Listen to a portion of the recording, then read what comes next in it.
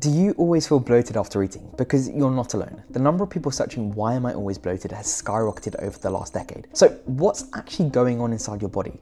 My name's Ash, I'm a medical doctor, and let me explain what's normal, but also what you should be worried about. I'm not pregnant, just bloated. We are all quite literally just a long tube running from our mouth to our anus. And that tube is folded, kinked, and coiled inside our body. And when gas gets trapped anywhere along that tube, it stretches your gut out like a balloon. And that's what bloating is, that pressure, fullness, and discomfort. But where does all of that gas come from?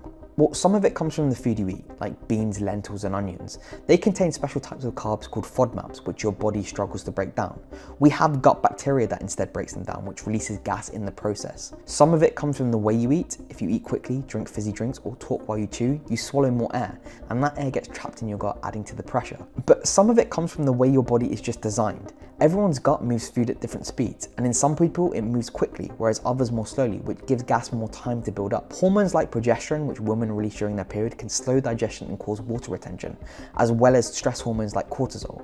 That's why bloating isn't always just about food. Some people are just more prone to feeling it. When someone promises you a single fix to cure your bloating, be skeptical, because they're likely just trying to sell you something that doesn't work. You can buy the bundle. The truth is, most bloating is completely normal, but if it bothers you, you can try eating slower as well as eating smaller portions. It's also not just good manners to chew with your mouth closed, but it also helps you stop swallowing air. And you should cut down on fizzy drinks, caffeine, fatty foods, and foods high in FODMAPs like onions and garlics.